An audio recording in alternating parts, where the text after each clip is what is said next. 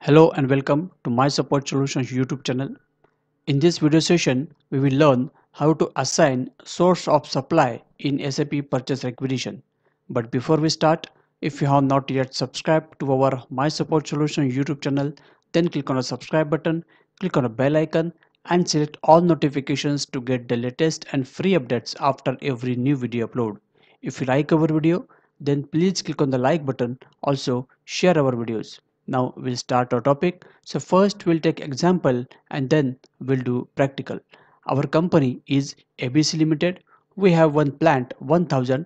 This is our plant code, and 100-100. This is our material code. You can observe the below screenshot. This screenshot belongs to the list of purchase requisitions which we have already created, and at the time of creation of these purchase requisitions we have not add or we have not assigned source of supply. So this is a list of those or such purchase requisitions. Now see here, this is the screenshot that in a source of supply tab no vendor is mentioned, means we have not assigned any source of supply. So to assign a source of supply to different purchase requisitions, in our practical sessions we will follow or we will use this ME56 transaction code, and after using this transaction code, this will be the screenshot of the PR, source of supply, and this is a fixed vendor which is assigned. This screenshot belongs to only one purchase requisition, but in ME56 transaction code we can assign source of supply to a bulk purchase requisitions, as you can observe this screenshot. So what we will do in our practical session, we'll assign source of supply these 5 purchase requisitions. Now we start our practical and we'll use transaction code ME56. ME56, press enter. This tree code belongs to assign source of supply to requisitions. Material, we will give material code, and plant, these details are enough for us. Click on execute. Now this is a list. We can observe this list in this screenshot also. Now what we will do, see there are two ways: assign automatically and assign manually. So we will process or we will assign source of supply to these 5 purchase requisitions. Out of this 5, we will assign 2 purchase requisitions manually and the rest of the 3 automatically.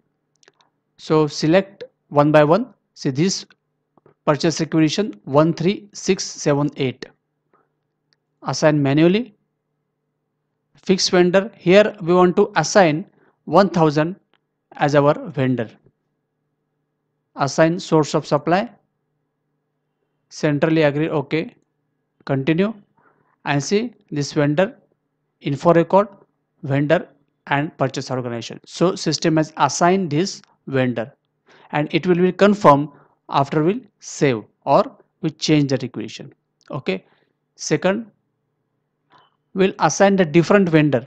Okay, 1001, click on assign source of supply, info record of the respective vendor, plant, material, purchase organization and the detail. Okay, this is the third 13680, assign manually, and 1002, okay, info record, vendor and other details. Now here the rest of the 2 purchase requisitions we will assign source of supply through assign automatically. Okay, click on assign automatically, and here let us say we will select this 1001, assign, and this last PR 13682, click on assign automatically, means system will suggest the list of the vendors. And here what is the difference in assign? manually we have to find, or we have to give this manually, the details. Okay, and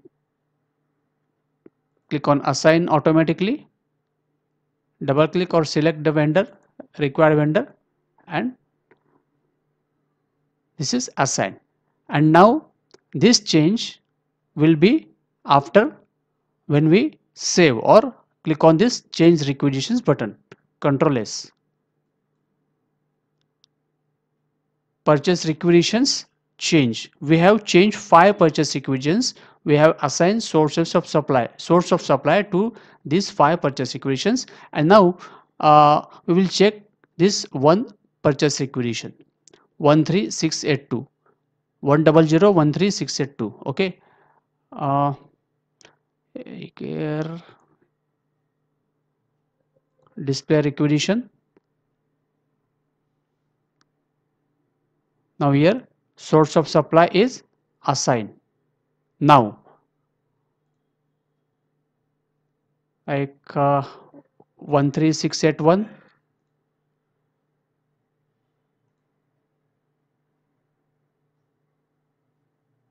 see here system has assigned the source of supply, required source of supply, which we have given, and this is 13680 PR. In source of supply, this is a vendor. So this is how we can link or we can assign source of supply to different purchase requisitions in SAP. That's all for now in this video. Thank you for watching. Keep in touch and bye bye.